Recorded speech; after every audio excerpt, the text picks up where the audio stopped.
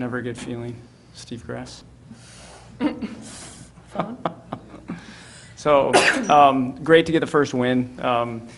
It's always a relief to get the first one under your belt, and I was really proud of the team for coming out tonight. Not having Taya is not easy. Not having Kat is not easy, and this team is continuing to rise and find ways. And starting 2 freshmen game 1, both their parents in from out of town, looking up there was really neat, but also pretty weird dynamic probably for you.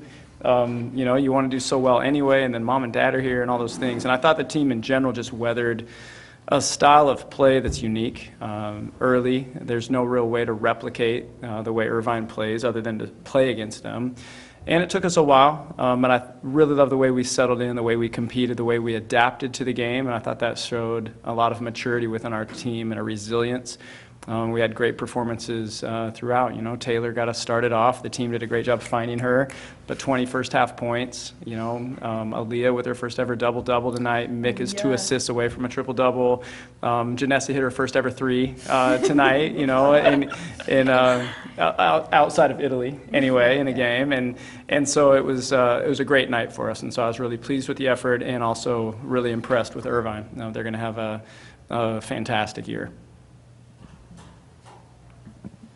All right, Taylor, we talked after the exhibition game. None of that stuff counted. Talk about just today. I mean, you came out, it looked like you were focused, and how fun was that first half for you? So this was my first official ever college game, and I knew that I needed to just leave it all out on the court and play the hardest I could for my team, so that's what I tried to do. And it was just so much fun. I love playing with this team, and I wouldn't want to be anywhere else, so. Mick, you guys got a presence in the post. You wanted to get to her early. I'm thinking you're kind of going, how cool is it for you guys to know she was going to be in there and you guys could hit her almost whenever you wanted to, it seemed like. Yeah, it's awesome to have that. It gives us a new dimension offensively and defensively. So we're excited about her continued growth and her potential. I mean, there are a lot of good performances. I think Mick, it's just so quiet. I mean, I looked up at the thing, I thought to Annie, I was like, she's like 2 assists away from a triple-double. She was like, I know. I mean, did you even have any idea, because I didn't, that she was even close to a triple-double tonight? No, I didn't. I hadn't thought about it, but it made sense after I looked at it. She kept coming up with rebounds, and then, the way she plays, that ball moves out of her hands because she's able to get so many places on the floor off the dribble and then off of offensive rebounds, and so nothing Mick ever does ever surprises me, right? And so I knew she played longer minutes tonight. We had her play only 3 positions tonight. Only 3 positions tonight, so I knew she was, doing a little bit of everything, so it didn't surprise me. Taylor, you had 14 points in the first quarter alone. You didn't look nervous out there. Were you nervous? I was a little bit nervous as they were calling us out for the starters, but I think the USA game helped us to get all the nerves out because you're in front of a huge crowd, you're playing the best of the best, so that helped get all my nerves out, but it's just fun playing here, so I wasn't super nervous.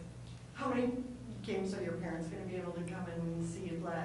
So they're here for this one and our game on Tuesday? Monday. And they'll be at the Civil War weekend. So. Oh, cool. Scott, you guys are no stranger to being ranked, but how do you kind of manage expectations going into a season where you're ranked in the top 10? Amongst your team, not amongst the rest of us. This is a group that wants to win every night. And those rankings, those accolades, if you look at all the watch lists that Destiny and Mick are on, let alone the ranking that our team has, it's all noise. It's all what we would assume, and so it just feels like it's part of what we do. And so you can't focus on it. You just focus on the next possession, and that's all that matters. And we talked about that actually before the game tonight. I brought that up. Not the ranking necessarily, but the expectations. And tonight the journey starts. This is the first game. We've played 7 before tonight, including our Italy tour, but this is the first one that counts. And the only way you deal with that is worry about the next possession, and prepare yourself for the next one and put everything you have into that possession. And so rankings, I love them because that's where you want to be, and so I've had teams that there's been a lot expected of, throughout my career, and I kind of enjoy being in that role. Mikayla, you're kind of the wily veteran now. How do you feel a certain responsibility, and how have you kind of grown into the player you are and the leader you are in managing the younger folks on the team?